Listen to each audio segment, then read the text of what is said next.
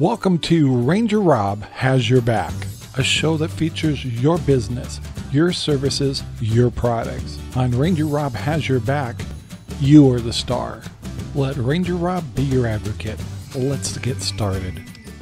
Hey everybody, this is Ranger Rob and welcome to Ranger Rob Has Your Back. And today we have Nikki and Canaan from, let's see if I say it, Sprague River Homestead. Is that correct? That's correct. So nice to meet you guys. So we stumbled on each other because obviously we have a homestead channel too, or country living. You're more homestead than we are, so that's why we call it country living. So anyway, it's like, where in Central Oregon is other homesteaders? And I found you guys. And I have been watching your channel. And what I want to do is, everybody's listening right now, if you want to see a fascinating channel about homesteading, and I'm talking real homesteading, these folks are the guys to watch. So I want to remind everybody right now, first of all, to go down to the description. You'll find the links to, do you guys have a Facebook channel? We have Facebook, Instagram, and YouTube. Okay, we'll make sure that all of that's down in the description before this video goes out. And I urge you to subscribe to their channel. Make sure you go check out their Facebook. And if you're interested in getting into homesteading or getting into the country and stuff, these folks could probably teach you a lot, especially about poultry and rabbits. So we'll get into that in a minute. So you guys, I got to ask, because we all have our stories. In fact, before we started this show, you kind of asked, like, how did I get where I'm at? So before you ended up where you're at today, and we will talk about where you're at today, what were you doing before you were homesteaders? How far back do you want to go? Yeah, I got a long story behind me too, but generally, what were you guys, career people? Do you have careers? Were you were you working for corporations, or did you even live in the country? We'll go 20 years back to Tennessee. Sure. Okay, so 20 years ago, I wanted to be the next Garth Brooks, so we moved to Nashville. Cool. So I graduated college. We moved to Nashville. I have a degree in engineering, so we moved there. And after about a year of songwriting and trying to play little clubs and everything else, I realized that probably in 10 years I was going to be nowhere. And I had a degree in engineering, so I went and started the career piece. So I got into automotive and just left automotive like 2 weeks ago. So I've been doing that for 20 years. I would say the homesteading piece, I'm a suburb kid, so I grew up the cul-de-sac, the old suburbs, and all the kids skateboarding, BMX biking, and all that stuff through that. So I was never into homesteading or country living until we moved to Tennessee. Mm-hmm. And about a year into that, we had a place in Tennessee that was 12 acres. Mm-hmm. And so I would say that was probably the beginning. I would say country living more than homesteading, but I never had anything beyond a dog or a cat. So we had llamas, we had geese, we had cats. Well, we didn't have any dogs, but no, we didn't have any dogs. That was about it at the Tennessee house. Yeah, and so we had neighbors that were, I guess they would define what the term redneck looks like. They're good old country boys, and so I don't know. I guess that was probably our first thing into country living, and then the homesteading really probably started in Mississippi. So we were in Tennessee for 6 years. Before you leave Tennessee, though, okay. Make sure your volume's down a little bit. I think we're getting a little feedback. But for you, so when did you two meet? We met in 1997. And so, are you guys hooked up, or nowadays you don't assume everybody's married, so I assume you guys are a couple. Yeah, we got married in 2002, July of 2002. Gotcha. We met online in an internet chat room in 1997 when my mom was convinced everybody online was an axe murderer waiting to kill me. You didn't happen to meet each other on like farmer dating site or something? Oh, no, he was a total city boy at that point. None of that existed, really. There wasn't like online dating sites back then. This is pre that. Oh, that's true. This was back. Everything was DOS based.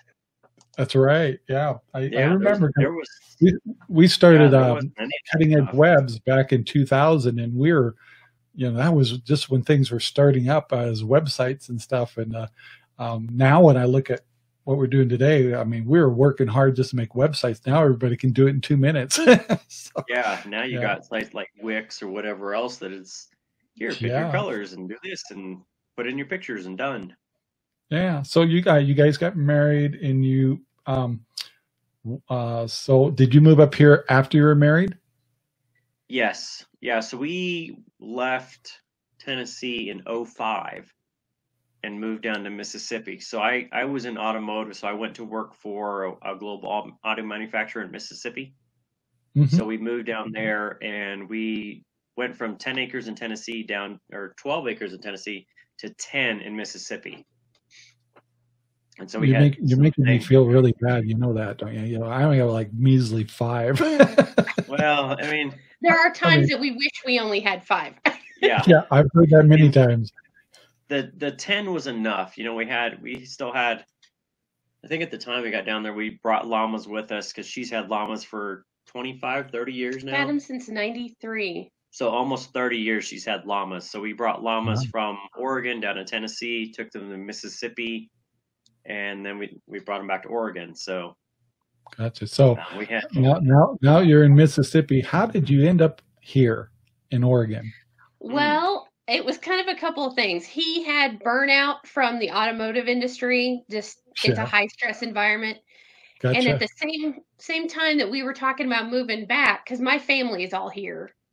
My dad actually came up with colon cancer at that same time. So it kind of drove the point home that we were a long way from family. Dad went through surgery and chemo and all that and came out fine. He's clean now. In fact, they live 2 miles from us up the street. Oh, nice. So. Nice. Yeah, I mean, we're kind of driven back to country living for family too, so we totally understand that. Yeah. So now you guys are, I'm going to use the word a little bit more extreme than we are. I can tell you that. And would you guys call yourself? would you call yourselves true homesteaders? Yeah, I mean, you'd almost have to put a little bit of modern in there, just because I think it depends on what your definition of homesteaders is, though. Really, it's more of doing the most with what you have available. I think is really what we try to do. And the definition I've read is to be as self-reliant as possible. Right. We work for it. Every project is trying to get a little bit closer to that. Yeah. So what drove you to be more self-sufficient? What's some of your reasons?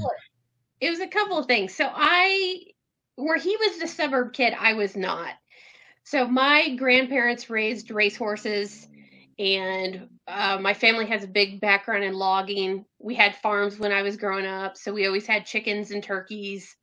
I was the weird kid in high school that skipped prom to go to a llama show. So we were always doing other stuff. So I grew up kind of doing all of this stuff, moved out and thought, I'm not going to do any of this anymore. I'm going to go live in the city, and just decided that it wasn't really for me. The apartment living with everybody hearing you, and this didn't really work out very well. But where I got him on board was when he first moved to Jackson, was about the same time that Katrina came into Mississippi and knocked all the power out within 2-3 weeks of you moving. Mm-hmm. And so he kind of got the idea that, we need to probably be a little bit more self-contained than we were. Yeah. And that was kind of the big step for us. Mm-hmm. Yeah. So I got to ask, let me add this onto it, but are you guys also preppers? Or do you, sometimes I hesitate to say preppers, but do you like to be prepared more? I think all homesteaders are preppers. If for not a long-term type thing, we're always preparing for the next season anyway. I mean, that's why we garden and can and put firewood away. So I think in that kind of vein, all homesteaders are preppers. Yeah. Oh, by the way, we just hit gold mine on canning jars at Bimart. They came in with cases. Kind of come and gone with that. we live in more of an agricultural area here, so people tend to find stuff and they buy it out as quick as they can. So yeah. Yeah. Well, we bought found all Walmart everybody was one day, around and us. I think we bought like 4 cases because we were like, well, you're not going to find these I just again. had to laugh because Sherry went to take her mom to a doctor's appointment. She took care of that, and she stopped by Mart, and so she comes back and she goes, I hope you're not mad at me, but they had canning jars. We already have some, but oh no, they had all the different sizes and pallets of them. So Sherry just loaded up. The whole car was full of them. So we're in such good shape, but I did not expect that we're going to see more canning jars, but because they're saying they actually in waves. I know, it's really strange. So, but so yeah, getting back to you guys though. Anyway, so you guys, how did you find? Now you guys are on 100 acres, correct? Mm-hmm. So, when you came to Oregon, did you plan on buying that much land, or did you? What was your specifications of what you wanted when you did get up here? So we got here, and the home we live in now was originally a vacation property for her parents. And so right around the time that we were thinking of moving in that, I was going to leave a big factory, and I didn't really know how to live in an agricultural setting. So my mind, I was going to look for another factory job or another manufacturing job, which is my background. So we were going to stay here for upwards of a year. And this little house it's a little house in the middle of the woods. It's on 20 acres only. And we kind of got here, and I don't know, I guess we never really found that itch to go north, like to Portland or Salem or anything more urban than where we are. And so my biggest thing was, in order to be able to hunt on your own land, you need to be able to have 160 acres. And that's a law or rule in Oregon. Yeah, it's I can't remember what it's called, but it's a tag right thing. Yeah, so in order to have tag rights on your own property, you had to have 160 acres. So in my mind, I was thinking, well, if I want to hunt here, I'm gonna go get 160 acres. And so we got here, got the 20. It just so happened that the property next to us, which is 40 acres, it's kind of was available. The owner of it at that point lived in, I think, in Oklahoma. No, he'd moved to Missouri. And so he knew my dad and called and said, hey, I really want to get out from underneath this. I'm never coming back. And so Dad bought us the 40 acres, and we've had to pay him back. And then we bought another piece behind it. And then we hit 100 acres, and we just thought, oh my gosh, this is so much work. I don't know if we want another 60. So we just kind of stopped at the 100 and just kind of left it there. The other pieces, we had 20, we bought 40 because it was available and it was the right price. And then the 60 behind us came available. It became a widow, and her son came up one before I moved up here, because Nikki was here a year before I was. They came up and they were at the same place. They didn't really want the land anymore. They had a price in mind, and it was a good price to us. So we bought that, and we ended up selling 20 of that acreage of that 60 to another neighbor, which got us down to the 100. And then at this point, nobody else really wants to sell. Nothing around us is buildable. So it's not really worth much, and nobody really wants to give it up. So we're not going to push the issue. Yeah, I don't really see any reason to pay taxes on it if I'm not going to use it at the moment. Yeah. So not that taxes are very high here, but still. Yeah. So, okay. So now you get this property and you finally build it up to 100 acres. And so I imagine out of a little trials and error, of course. So I know you're starting to focus on some primary, like rabbits and poultry, but I know you have other animals too. But what are some of your lessons learned about things that you maybe used to do and found out it's just not in your best interest, as far as maybe, are you still doing the llamas? No, there's just no market in llamas anymore. When we started off back in 1993, they were still going for $5,000 to $10,000 a piece. Wow. And nowadays, yeah, they're worth about 500 if you can really find a buyer for them anymore. Yeah. I'm So probably going to start doing some more llama stuff in the next couple of years, though, because I'd really like to get back into training them for packing, which is what I used to do when I was in high school. yeah, And they really are a superior pack animal, I've but heard it's that. getting a herd built back up and getting back to training. And I'm getting older, so I'm not Yeah, sure if I it's want to be changing things, fighting isn't those it? 300 pounders anymore. Yeah. So as you did the transition and as you've gotten experience, um, from what you did raise to what you raise now, and then we'll start getting into all the things you raise now. What are things you learned about things you decided to give up and not do anymore, and maybe new things that you started to get into that you didn't before? Well, we're always tweaking what we have around here. Mhm. We're in kind of a harsh environment. I mean, even more so than where you're at in Central Oh yeah, Oregon. yeah, We that's can for get sure. frost. Yeah, we can get frost and freezes every single month of the year.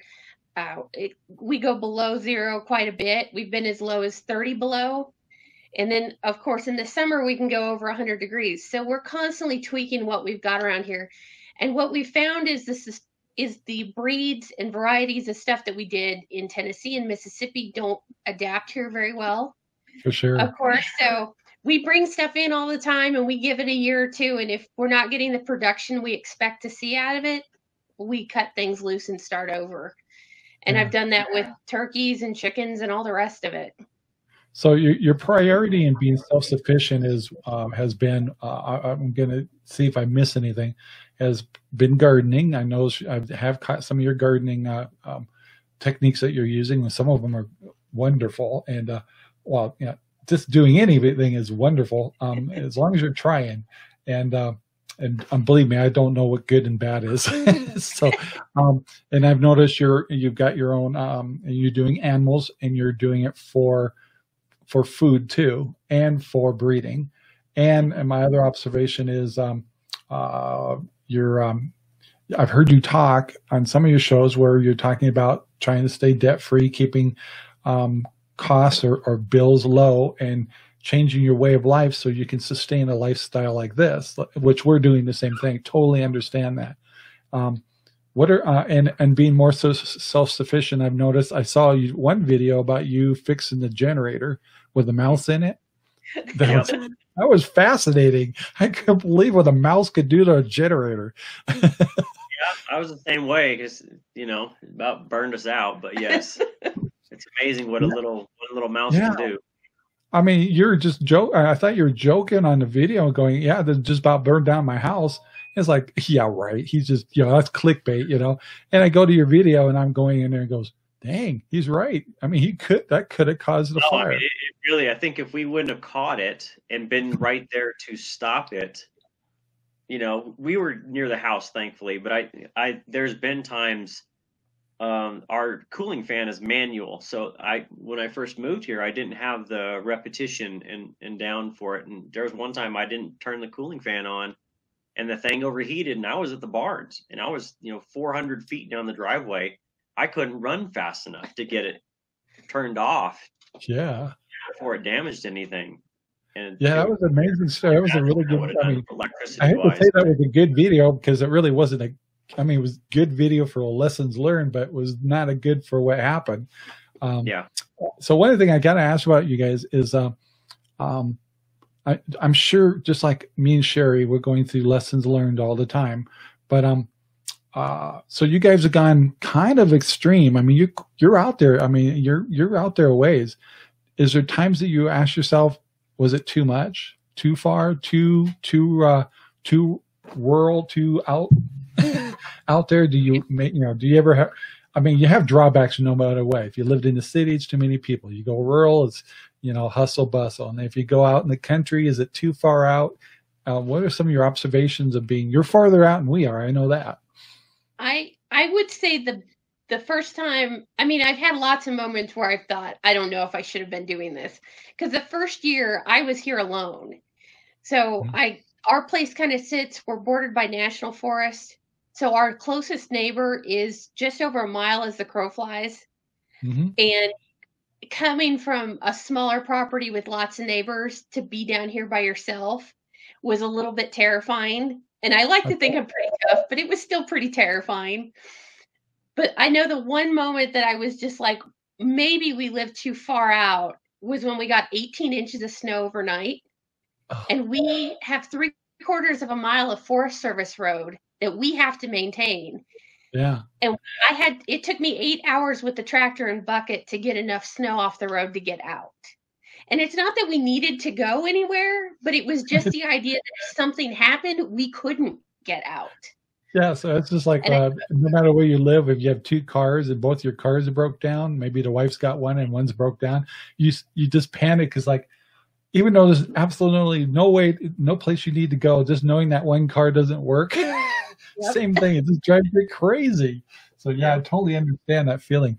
So before I forget about the animals, I want to get back to, so you guys have I've noticed you focused on raising rabbits and breeding rabbits and rabbits for eating, I assume. I haven't caught a video when you talked about eating so much as we were breeding. And then poultry. And so what has been your goals with, let's start with rabbits. What are you guys doing with rabbits as far as generally, are you breeding? Are you making meat rabbits? Are you doing show rabbits? What's the scoop? So I had rabbits off and on growing up, just the assorted weird $5 pet that you pick up at the feed store. Yeah. And I don't know, I've always loved them. When we were still in Mississippi, I talked him into letting me get meat rabbits because that was kind of getting to be a big thing. That was about 15 years ago, probably 13 years ago, somewhere in there. The meat rabbits were really starting to take off. So I got a whole bunch of weird stuff, and then we ended up moving them here. And that's what we were doing with them, is just raising meat and selling, oddballs every now and then for somebody who wanted to get into it. Yeah. And I got some rabbits from, I want to say I had picked up 2 in Mississippi, and then I picked up one when I moved here called a Harlequin, and they kind of look like a calico cat. Yeah. And they're cool looking. And so I kind of got into it. I met a lady here locally to me that was breeding them for show. And I had never thought about showing them because I had done show llamas for years, and it's so much work getting llamas ready for show. It's weeks of grooming. And I just thought, this is too much. And I started breeding them, and she said, you really ought to come with me to a show. And that was about 5.5 years ago, and it's kind of snowballed. So I breed for show and I breed for meat. We do have one small breed that's really not good for much, but pets and show animals. But we are now teaching rabbit classes. I have gotten so much into the rabbit thing. I'm actually currently the American Harlequin Rabbit Club president right now. Oh, and I sit on boards for a couple of different other clubs. And usually in a normal year, I go to about 15 shows in a year. This year, I think I went to 2 before the whole world shut down. But yeah, we do a little bit of everything. The rabbits are actually paying for themselves. And I don't know, I love them, and they're just kind of my passion, I guess. Yeah. So are you trying to do full circle with your rabbits? Like, do you like, one of the most magical fertilizers out there is rabbits. Oh, so yeah. You're turning all that in from raising to the bunnies to selling that, and then also any of their droppings, taking the recycling, everything, putting into the gardens and all that. It's a full cycle for you guys, I assume. Yeah, the only thing we don't do, and it's just a time thing, is I don't tan my own pelts for the most part. Unfortunately, they get recycled, composted, or just in the trash, because I just don't have the time with everything here. It's a hard problem. It's not hard, but it's a time-consuming practice, and you gotta babysit it too. I mean, you gotta when you're tanning. I do know that. I've never done it, but I know folks that have, and they're really cool. There's no doubt, but they are more work, and it's not like you guys don't have enough work now, right? Exactly. Yeah. So let's move over to poultry, because I'm kind of going by what you named your homestead, which is rabbits and poultry. So what's up with the poultry? Well, I grew up with chickens. My mom is a chicken nut. She loves them. I honestly don't like them a whole heck of a lot, which is kind of strange, but they produce eggs and they produce good meat. So it Yeah. feels like, that's something you've got to have on the homestead. My passion is more in my turkeys. I've been doing turkeys. Yep. I I've did raised some turkey. in high school, but we do 5 different varieties of turkeys now, and I just love them. I think they're the coolest things. They're ugly Yeah. as sin, but I think they're cool. I grew white turkeys. I know exactly what you mean. I fell in love with them. And my kids would go out and make high notes to them, and they all gobbled. They just, the kids loved it too. It was a great time. And I've done the bronze, but the bronze don't seem to get as big as the white ones as far as the ones I got. And but yeah, turkeys are fun, no doubt. Dumb, but fun. Yeah, and more outgoing, more personable. Like, I've very seldom ever been attacked by a turkey, but I've been attacked by an awful lot of roosters in my life. Yeah, me too. Well, we had the game bird farm I was telling you, and we had some really, we used to have all varieties of pheasants and checker, and we used to get some of the exotic ones. And we had one that my kids still to this day talk about is a set of silver pheasants we had, which were insanely mean.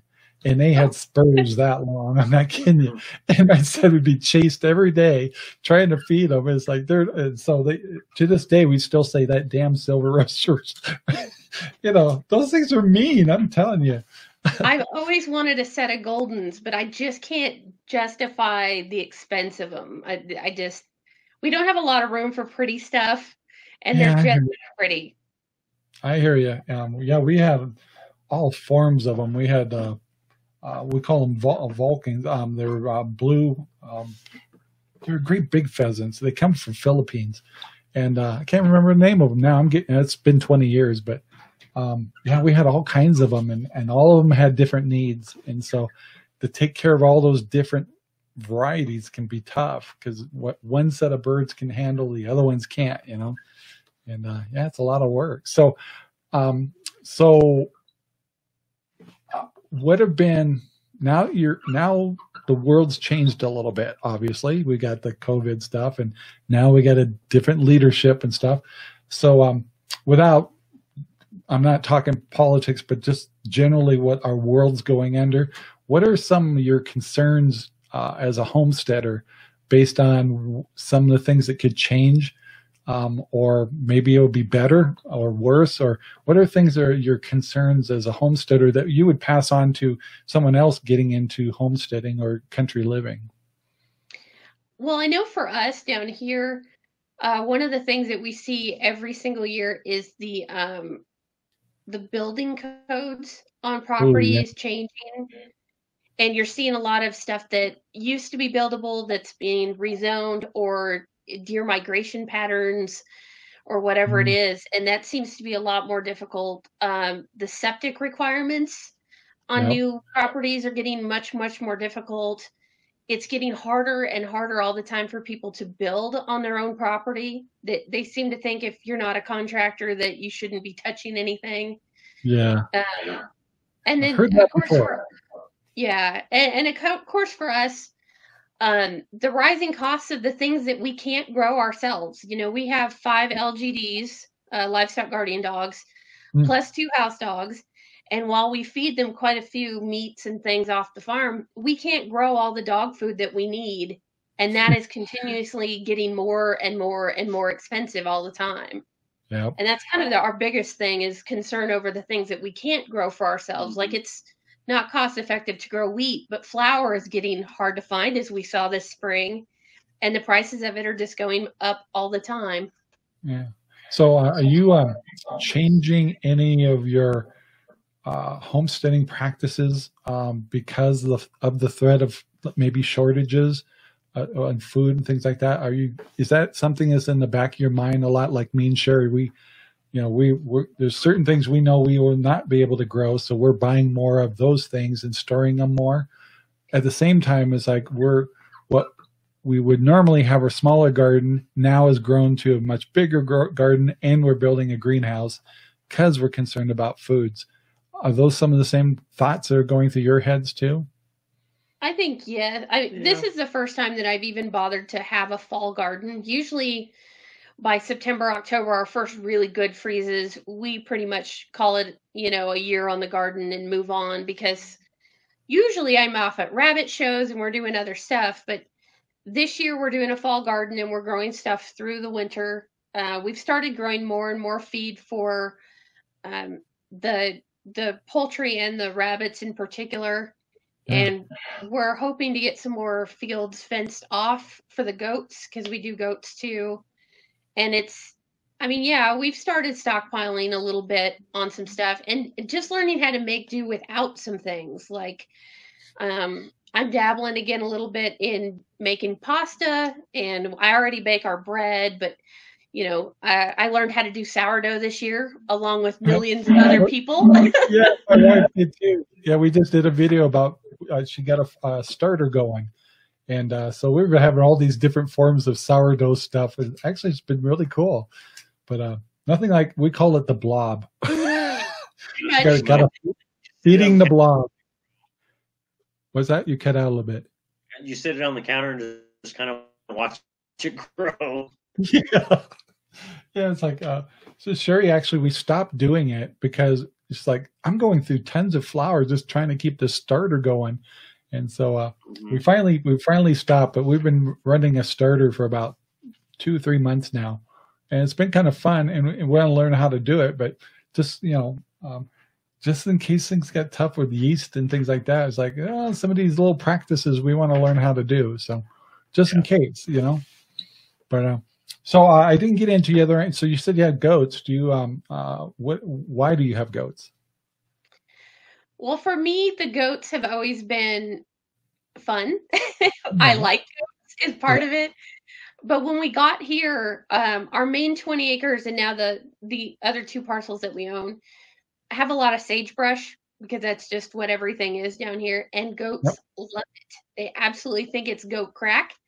So we have the goats basically clear land at this point. We do have a lot of dairy breeds, so we're going to start doing our own milk this year. Usually I just let them raise their kids and go on with it, but our herd is now up to almost 30. So, wow. And I got to ask you, do they eat cheatgrass? They'll eat just about anything. Yeah. I mean, they really will eat. They don't like the cheatgrass as much when it finally dies off and gets real nasty, but they'll mow cheatgrass down before it starts to actually get hard and be a nuisance. I when I lived here before, I actually had 2 Jacob sheep, and of course they told me, oh yeah, they'll eat the cheatgrass. No, they tippy-toed around all of it except the cheatgrass. And the only reason they're any good at getting rid of cheatgrass is because their hoofs kind of tore up the ground. But they were useless. So I was just curious how your goats did. So they do great. Yeah. I mean, they're really part of the long-term. I call it terraforming, because they clear off all the natural vegetation. They leave behind fertilizer. Oh yeah. Basically, what comes back, everything we've allowed them to eat all the sagebrush off. They'll clear it out 1 year. It'll be sticks the next year that they tend to break off. And about year 3, you really start to see grass come back, natural wildland grass, because they won't allow the sagebrush to come back. They'll come to grass, but they won't do anything else.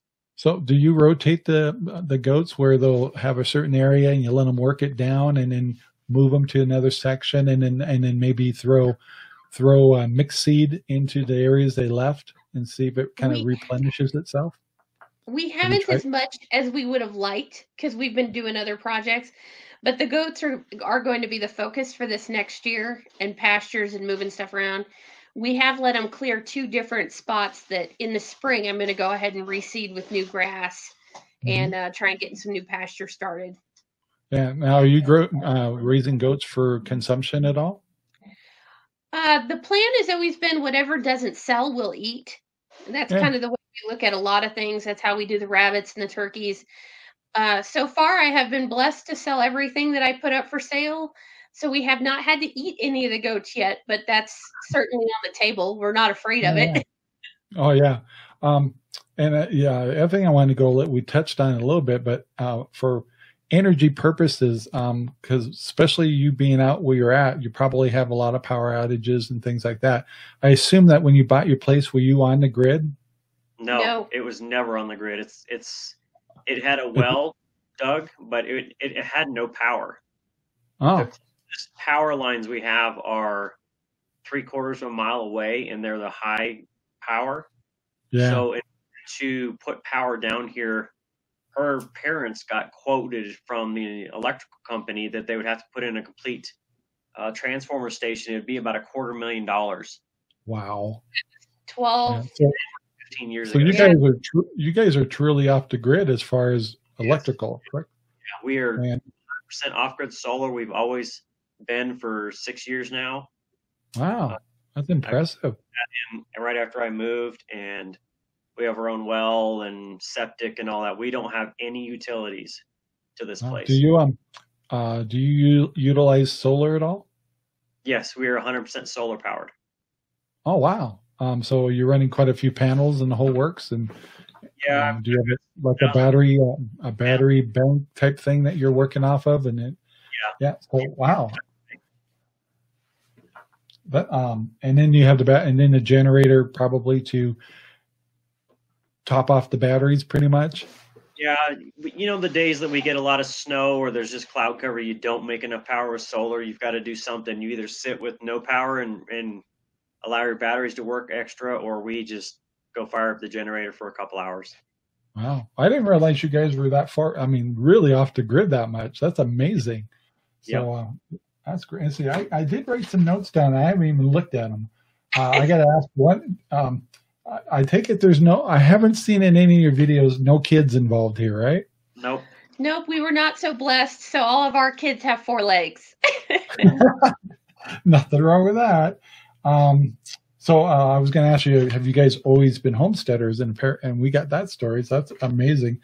And why? I hope I covered the why, because a lot of this, I'm trying to answer these questions that people would want to ask you or thinking about homesteading. Why homestead? I mean, what would you generally say?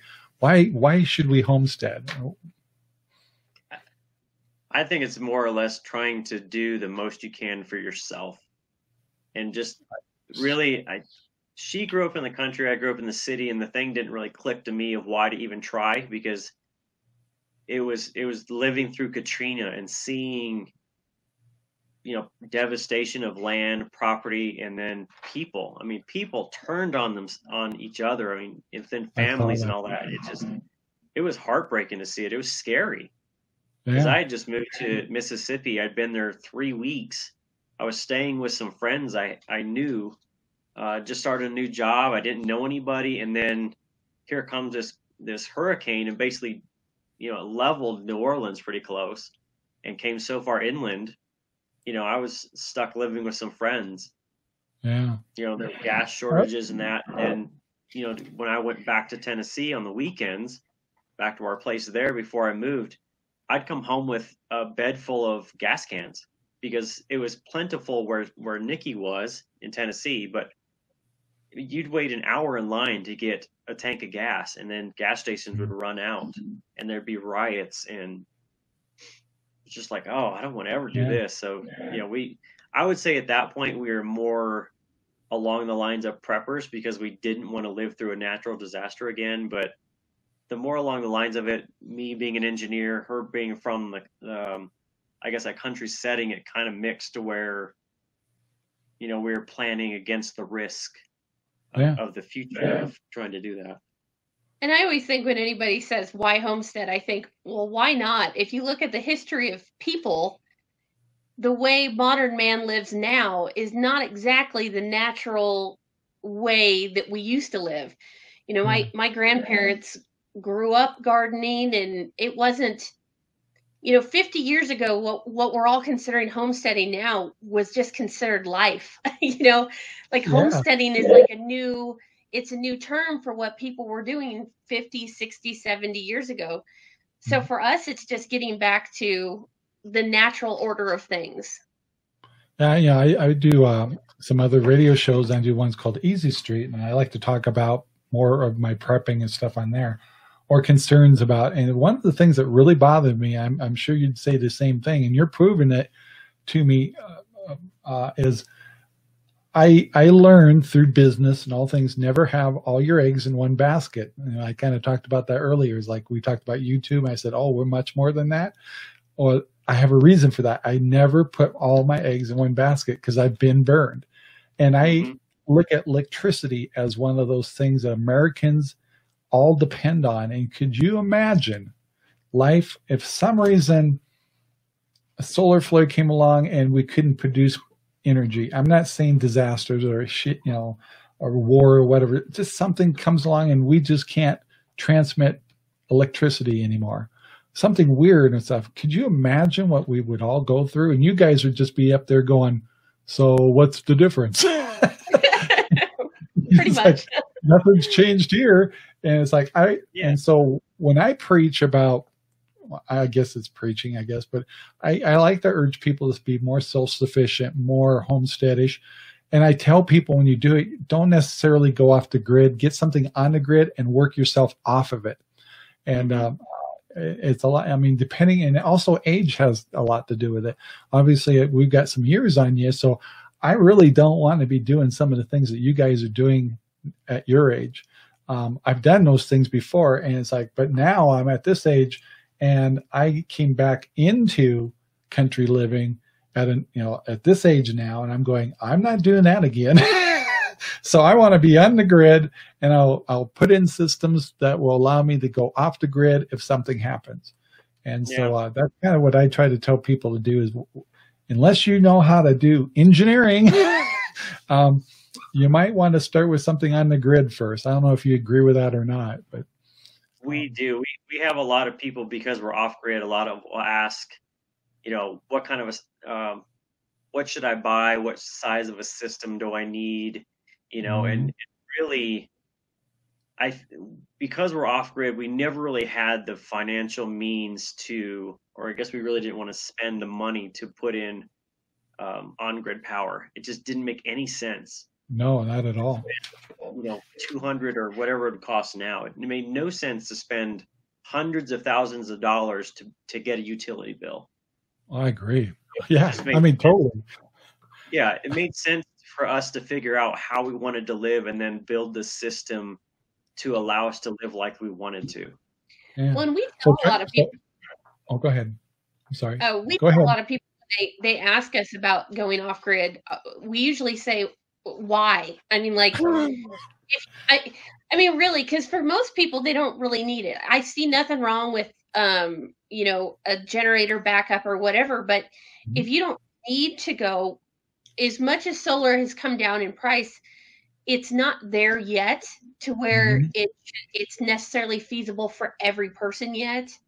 Agreed. So if you're on grid, there's nothing wrong with being on grid. You just need to watch your power consumption, have a plan for the times that the power goes out. Because we used to live in Mississippi where the power is out like every week. Yeah. It's constant. Storms are always taking the power out. And we just learned how to cut our power back and how to adjust so that if our power was out for 3 days, we'd be fine. Yeah. Interesting. I got to make sure, I don't want to try to go past an hour here, but so I want to make sure you guys, first of all, what are some of your short-term and long-term goals based on what you're doing today?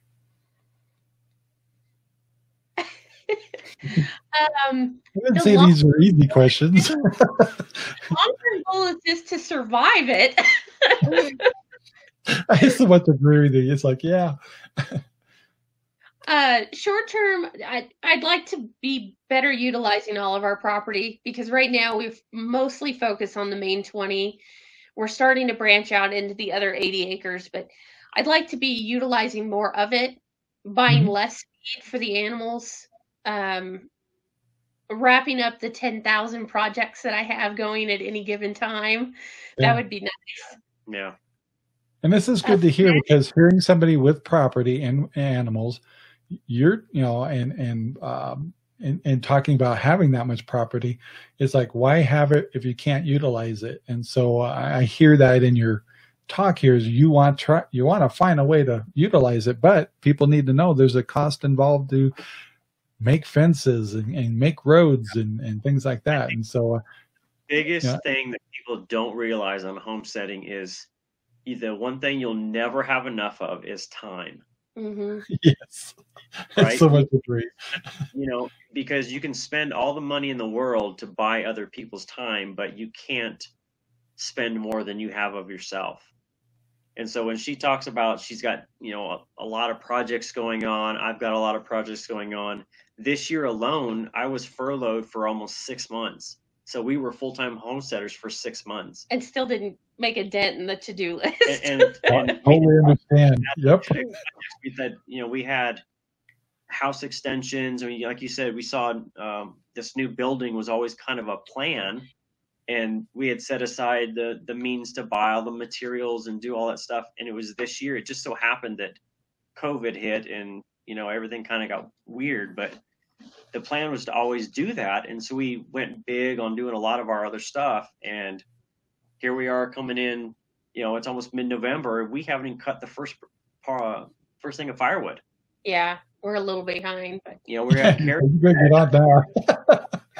we have no firewood put away this year. For this year, we still have some left over, but we're fine on food. We did meat chickens this year. We still have a garden growing, so we're fine on that. But time is the thing we never have enough of around here. Totally. And we did make. I would even say the same point even with 5 acres. Sherry's not working either right now because of the COVID, and we are so busy. It's like, when did we have time to work? There is never, ever free time here. I mean, we just have to shut down and say we're taking a break. Otherwise, today, I've got a business to run too, so I'm running a radio station and TV station. At the same time, I had to go and start working on the roof of the greenhouse and get that done because we sat it aside for a little bit to take care of all the other projects, and we're caregivers too at the same time. So we got to take care of her mom, and she's in assisted living. So we're, taking care of that. So we're spread real thin, and we just have 5 acres and we're on the grid.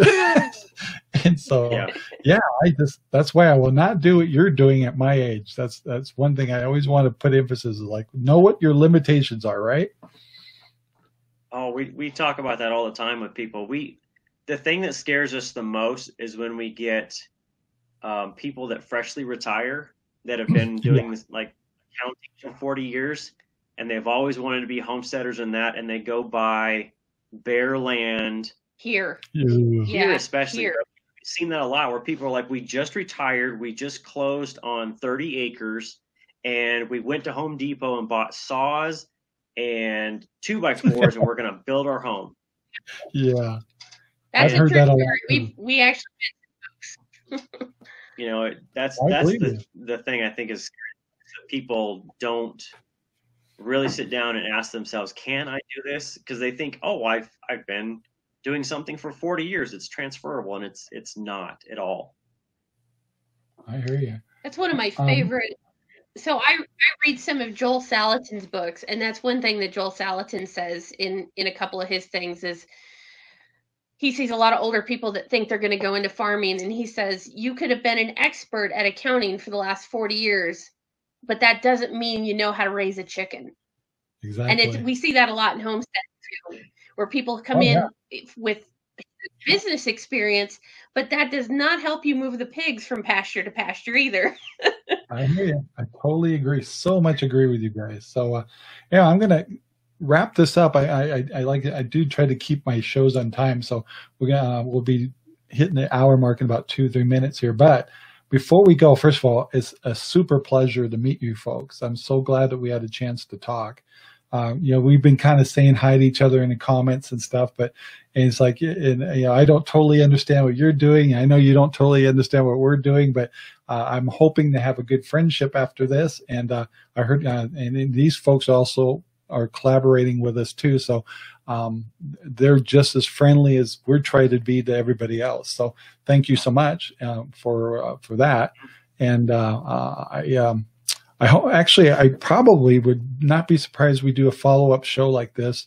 Once I kind of catch up on more of your things, see how your winter goes, you may have something fascinating happen to you, and it's like, we got to talk.